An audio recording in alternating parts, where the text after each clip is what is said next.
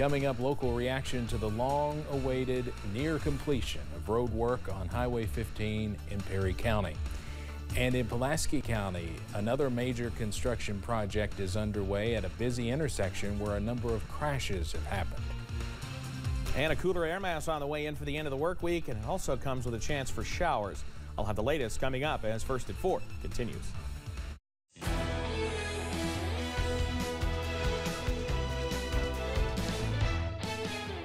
Mountain News First at 4 continues. Some relieving news for drivers in eastern Kentucky. A project is nearly complete after years of construction, just in time for the holidays. WYMT's Corey Sanning has more. What you see behind me is the result of 5 years of construction and countless hours on the clock.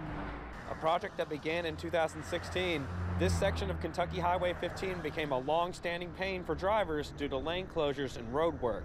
But today, traffic is moving smoothly and freely as all permanent lane closures appear to be a thing of the past. Something Kentucky Highway District 10 spokesperson H.B. Elkins tells me will benefit Perry County greatly. It will make traffic move smoother, and it will improve safety with the barrier wall between the lanes and the grade separated interchanges instead of the signals and the multiple lanes. It's really going to be beneficial, and I think that people will realize that once they get used to how free-flowing the traffic's going to be on that section. Elkins went on to say while they have not labeled the project as completely finished just yet, the significant portion of the work is wrapped up. In Hazard, Corey Sanning, WYMT Mountain News. Elkins says the project costs close to $130 million. A busy intersection in Pulaski County is getting a major makeover. Construction is well underway to completely redo the traffic patterns at the Kentucky 80 and 461 intersection in Pulaski County. Deadly crashes in that area resulted in planning several years ago that culminated in the awarding of a major grant to help fund the nearly $50 million project. When finished, drivers coming from Somerset will stay on a new 4-lane highway when heading to Mount Vernon and take an exit ramp going to London. You know, when you take that and you combine it with the congestion that's through there, you know, we've got a lot of industries that are building up, especially in the Valley Oak Complex area. The project's expected to be finished by June of 2023, barring any major weather or unforeseen delays. Roughly 3 miles of the project includes a new 4-lane 461 between Buck Creek and 80.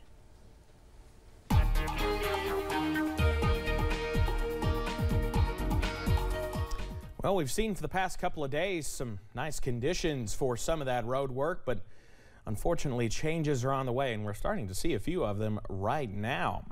Outside at our Buffalo Mountain camera here in Perry County, we still have the sunshine, we still have the warm temperatures, but notice those clouds increasing out there, setting the stage for a pretty nice sunset. I'm putting us under a sunset watch this evening because we've got some nice sunsets on the way, I think, with some of those high clouds moving in.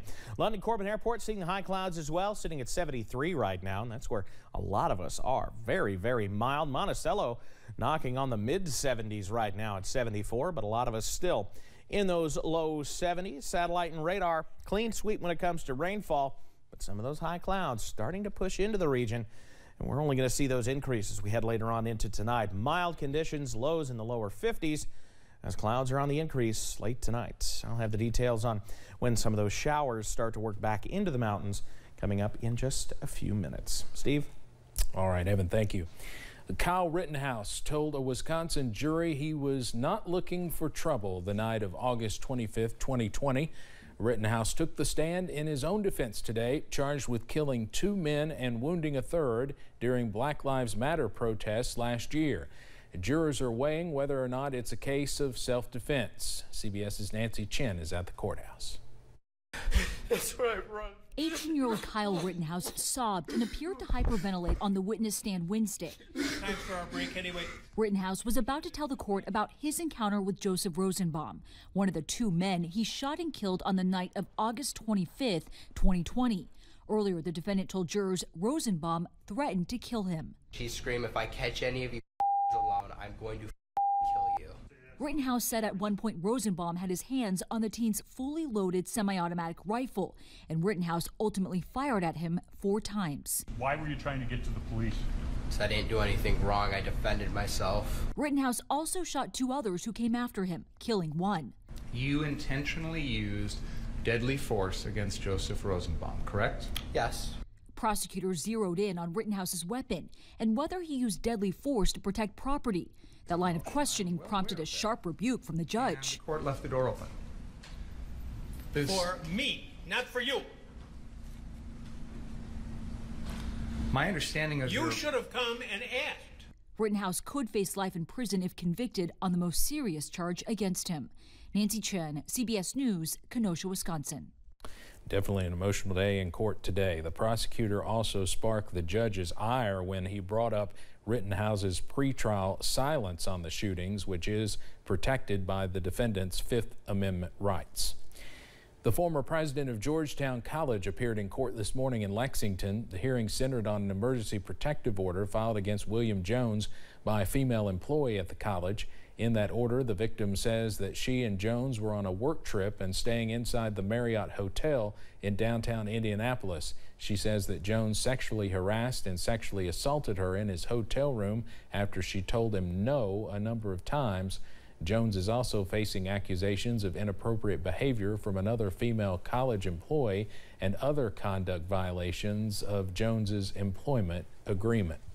The Centers for Disease Control and Prevention is warning people about the measles. The agency says the highly contagious virus is once again a global threat. That's because some 22 million babies around the world missed getting a measles vaccine during the pandemic. The CDC estimates the measles vaccine prevents more than 30 million deaths each year. Still, more than 60,000 people die each year from measles, and most of those deaths are among young children.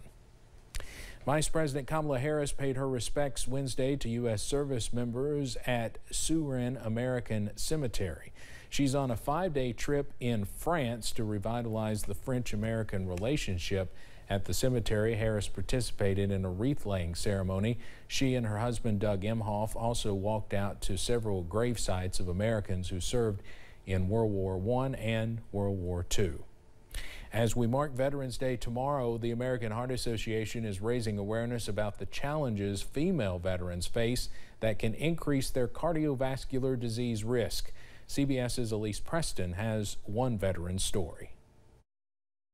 Returning home after deployment was difficult for Army veteran Danny Aylesworth. I came back and didn't treat my PTSD, nor did I even realize that I had PTSD. Without the coping skills, I turned to alcohol. In addition, a life-threatening infection caused heart failure and left the young mother in need of a transplant. I ultimately got denied because I didn't seek help for my PTSD and I continued to drink. I definitely engaged in lifestyle choices that directly contributed to keeping me in heart failure. The American Heart Association and the Veterans Healthcare Administration are raising awareness about the cardiovascular disease risks female veterans face. Women veterans compared to non-veteran women, actually have higher rates of some traditional risk factors for heart disease, such as hypertension, diabetes, obesity. Dr. Sally Haskell says female veterans also have higher rates of depression and anxiety. Those conditions impact the brain and the body, but also some coping mechanisms, smoking or having substance abuse issues or not being able to manage their weight, and those things can increase their cardiovascular risk. In 2018, Aylesworth had an internal defibrillator implanted, which detected 2 cardiac arrests while she slept. She eventually got the help she needed, including trauma therapy. Really focused on that PTSD and the trauma that I had encountered that I had been avoiding. Aylesworth has been sober for nearly 2 years, and along with diet, exercise, and meditation, she's keeping her heart healthy. Elise Preston, CBS News, New York.